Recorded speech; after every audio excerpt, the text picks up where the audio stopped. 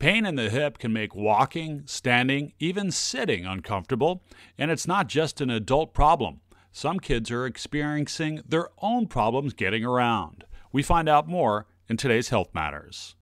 People of all ages can experience hip pain: athletes, people growing older, even small children. Something that we see very commonly in kids that mimics an infection of the bone or the joint is called transient synovitis. This is a pain or swelling of the tissues around the hip joint.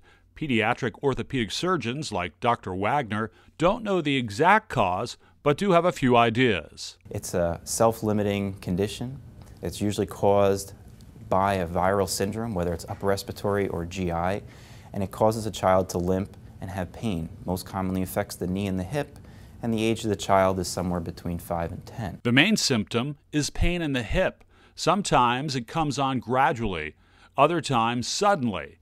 The child may have trouble standing or complain of pain in the inner thigh. They can have a viral element, and then it can spontaneously lead to the child having pain, and we, of course, are more concerned for a bacterial infection. In prescribing the best treatment, physicians may examine the hip, take x-rays, even have blood drawn. Those can be differentiated based on laboratory work and imaging such as ultrasounds of joints or MRI of the bones. Anti-inflammatory medication is often prescribed, and so is rest. Parents are sometimes advised to take their child's temperature at various times throughout the day.